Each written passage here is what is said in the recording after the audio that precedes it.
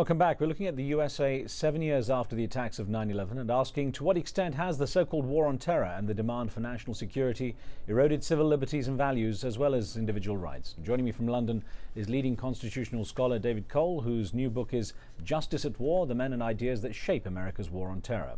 And in Washington, D.C. is Professor of International Law and Diplomacy Ruth Wedgwood, who teaches at Johns Hopkins University. Now we get back to our discussion. Professor Wedgwood, if I could put this to you, what our caller Gabriel from Italy had asked before. He was asking, why is it so much money is being spent overseas in Iraq? The resources seem to have gone overseas while people in the US still need help. And this is a knock-on effect, really, I guess, to what's happened with the war on terror. Well, I think what he's referring to is the story about the $89 billion that Iraq has finally made from oil, right, which the US, to be fair, is actually pressing the Iraqis to spend. So that our deficit shouldn't be quite so difficult as it is. But the war was very expensive to Shur and Bagora, you can't deny that. In a way, what he's really adverting to, I think, without saying it directly, is that the U.S. has borne the financial burden for most of the West for many, many years. There was a NATO pledge to have a 2% GDP investment by NATO members reached at the Prague summit several years ago, and only 5 NATO countries have met that pledge. So you do have an inordinate burden of cost falling on the U.S. Now, the Iraqis could argue that we didn't ask the U.S. to come in and topple Saddam Hussein as well. No, fair enough. I'm not saying that it's Iraq's fault, but I do think that if you're going to think about the future security architecture of the world, that to suppose that the U.S. can be the one that finances it all without significant contributions from Germany or other prospering countries, that's foolish. Well, let's get a call in from Juliana in Paris. Thanks for your patience, Juliana. Go ahead, please. Yes, good evening, Mr. Khan. Good evening, hi. Hi, thank you. Basically, I just wanted to find out, just to ask that, weapons of mass destruction do not exist in Afghanistan as they finally discovered. And don't you think that Bush's initiative, or rather motive, into Afghanistan was self-driven, as in just a thing of egoism?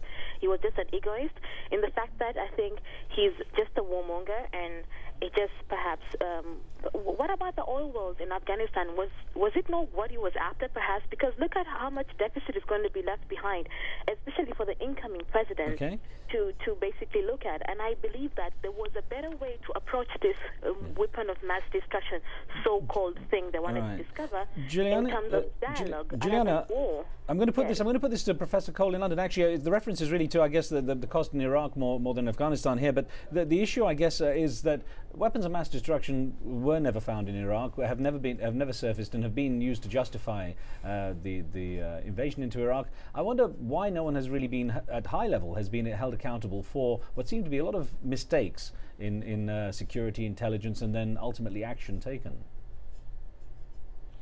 Well, there hasn't been a lot of accountability across the board with this administration. There's been no independent investigation, for example, of the torture allegations. The only investigations have been undertaken by the military and by the Justice Department and by the CIA, all of which are implicated in the actual conduct that's at issue.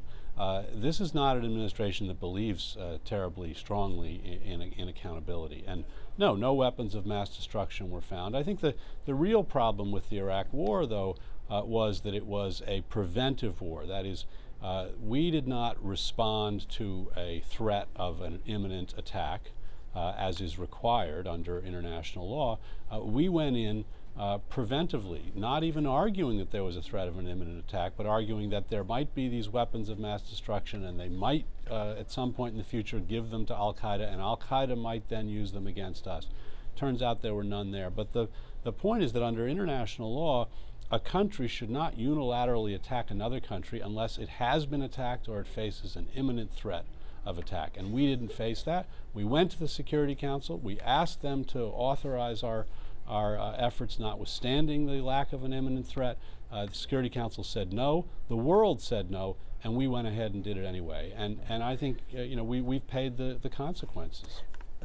Professor Wedgwood, if I may, I think Please, that dueling law professors perhaps, but David is wildly overstating the case in the sense that in this peculiar situation, Saddam Hussein's legal duty under the resolution from the first Gulf War was to make plain and verifiable and certifiable that he had disarmed. And the cat and mouse game that he played for so long of, I have a card in my hand, guess what the number is, oops, no card, made it almost impossible for the UN Weapons Commission to in fact verify that he had disarmed. Secondly, nobody has disputed that had he stayed in power, he would have reconstituted all of his programs of mass destruction.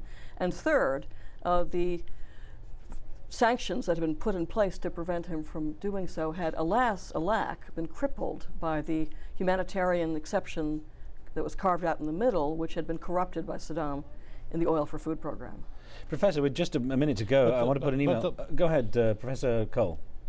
The bottom line is that there were no weapons of mass destruction there, which meant that the inspections regime was working and the sanctions were working, and that in fact Saddam Hussein did not pose the threat that we claimed he posed. But had he remained in power, the critical point is that, you know, you can speculate all you want about what might have happened if, but the bottom line is there was nothing there which suggests that the scheme in place, which did not involve aggressive war by one country against another country that had not attacked it, was working, right. And was working without loss of massive lives within Iraq, which is what we visited upon that country. I'm sorry, but I have to stop you there. And Professor Wedgwood, I thank you too for being with us. Appreciate you both being here for this debate. Sorry we're out of time with that.